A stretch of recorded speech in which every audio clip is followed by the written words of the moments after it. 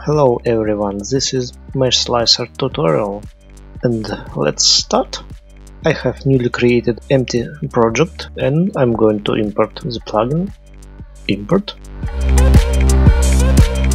After importing you will see these 4 folders. One object slicer is actual mesh slicer code. Another is character slicer, an extension for skin mesh renderer. And 2 folders with samples where you have scenes. You can press play.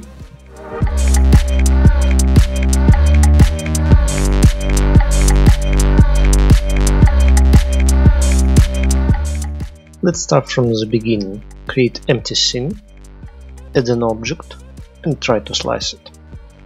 How we can do it? We could do it applying object slicer sample script.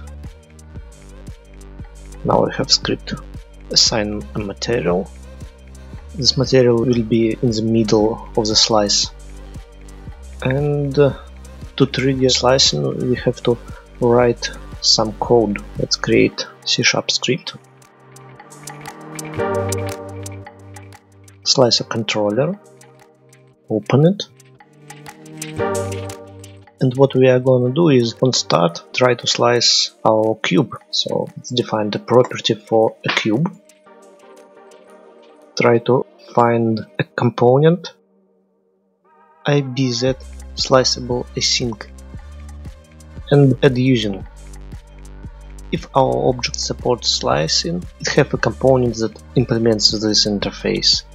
And then we have to call slice method. Here we have to pass a plane by which it will be sliced. So the norm of the plane is up.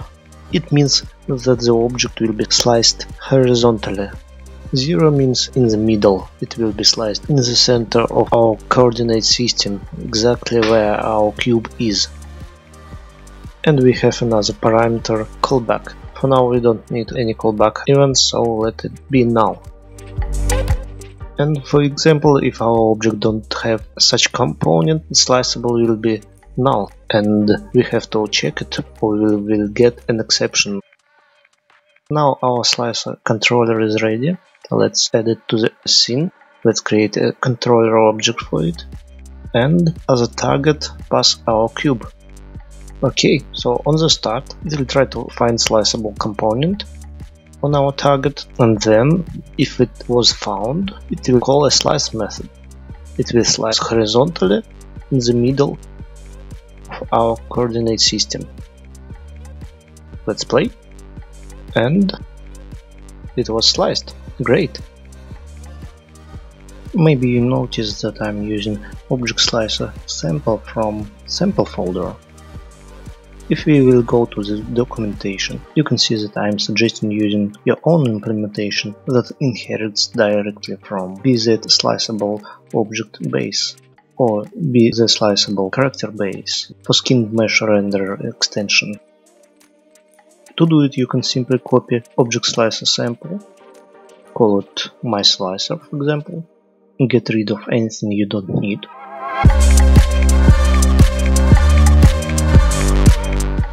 That's a minimum you need for your own implementation. Let's try it on our cube. Remove object slicer sample and add our created script. Assign a material, press play, and it works the same. Great! Why do you need to create your own implementation is for better customization. For example, you can override some methods from base class. Let's look at the documentation. You can override start workers method. Start worker is a method that creates new thread. If in your game you're using your thread pool, you can use this thread pool for mesh slicer. OnSlice finished worker thread is called when the slice is done, but within the worker thread. What does it mean? We have onSlicer finished method, but this method is called in the main loop. It means that if you put some code here that consumes a lot of time, it will hit a frame rate of your game. But if you override this method, it will be called after the slice is done, but will not hit the frame rate. It will be executed asynchronously.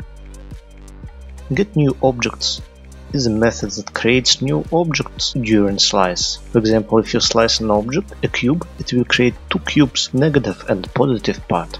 The default implementation you can look in the base class. It takes the original object as a negative, gives it a name prefixed with a neg at the end, and creates a new object that will be prefixed with a pos. One more important thing is that slice could be processed synchronously or asynchronously. It depends on asynchronously flag on our sliceable component, but you should mark it as asynchronously only for really big objects, because if you mark small objects like this cube asynchronously, it will be processed only in the next frame, not in this, so it will only slow it down. Back to our controller. How can you use it in your own game? For example, you have a gun and you want to slice an object if you hit it from your gun. Let's do a ray cast. It's the positions where you're shooting from and the direction you're shooting to. Hit info will be our hit result. So if you didn't hit anything, return. But if we hit the object, let's analyze, does it have a sliceable async component? If it has this component, we can call the method slice. Let's check. Yes, it works. If you want your object to be sliced using a knife, for example, it should analyze collisions. Your knife should have a collider, and when it will collide with another object, it will try to get component IBZ sliceable async, and if it have, it will call a method slice and object will be sliced with your knife. That's exactly how it was implemented in this sample scene.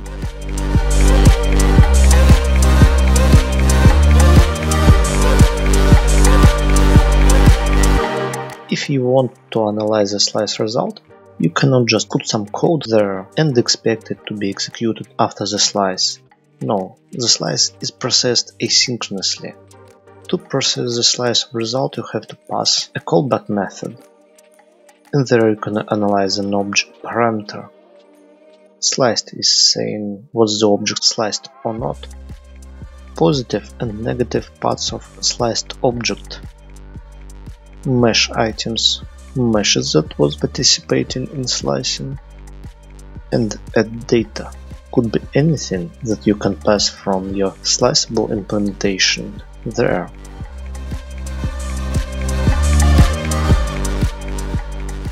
T will have hello as a string. If from the result you want to know who did the slice, because you are not able to do this, because the method is called asynchronously, you can pass it there in lambda expression.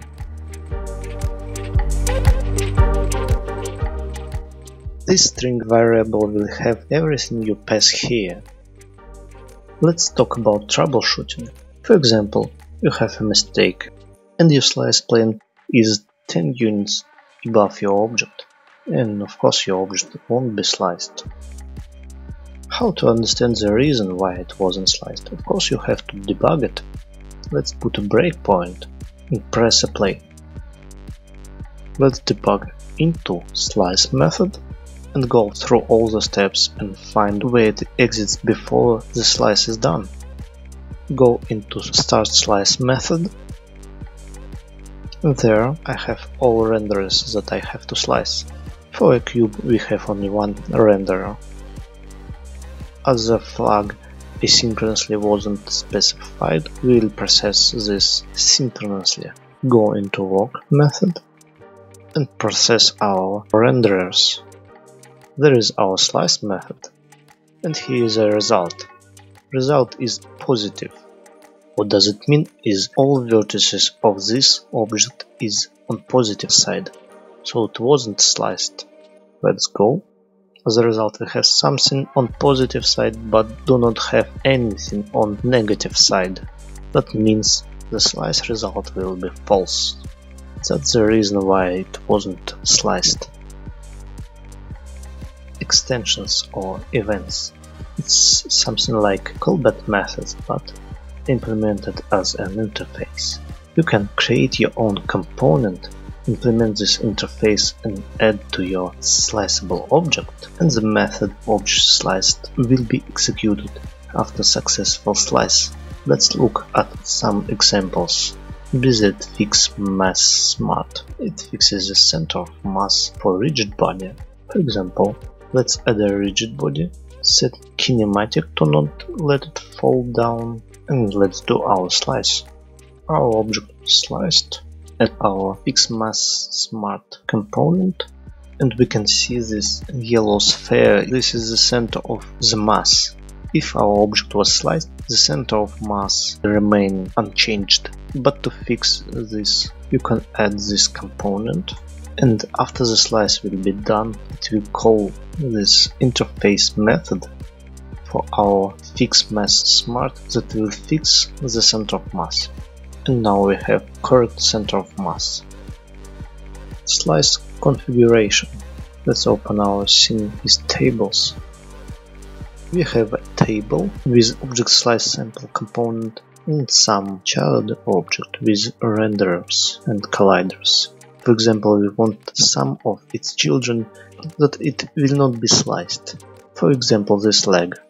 To add a configuration component to it, we could use different material for this leg when it's sliced. For this leg, we don't want it to be sliced, it will be duplicated to both sides. And that leg will be kept one, so it will not be sliced, but it will be either on negative or positive side, not sliced. Let's play. What do you have? Negative side. One object wasn't sliced, another was duplicated, and for the last we have custom material. Also from the documentation you can find the performance tests, how does it work, some other events, you can implement your own events, some problem zones, garbage collector for fallen object, what is it?